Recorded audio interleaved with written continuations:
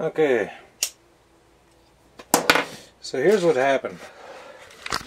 Last year sometime, I can't remember exactly when, I borrowed the extension cord for the deep freezer. I was half full of chicken and whatnot, so on and so forth, and you know, I forgot about it.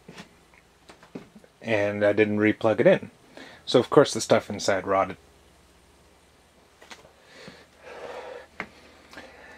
Had to throw it out. We tried to clean it. We bleached it and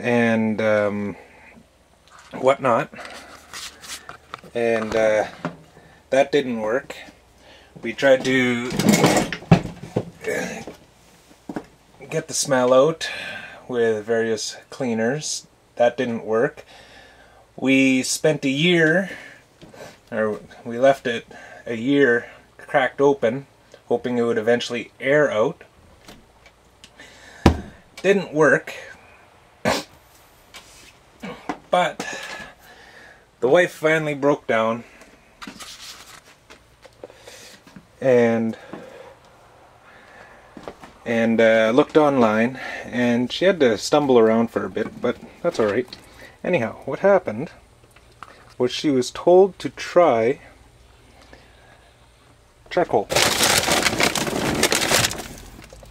Just regular charcoal.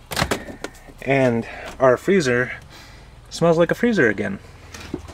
Just thought you might want to know. Alright, take care.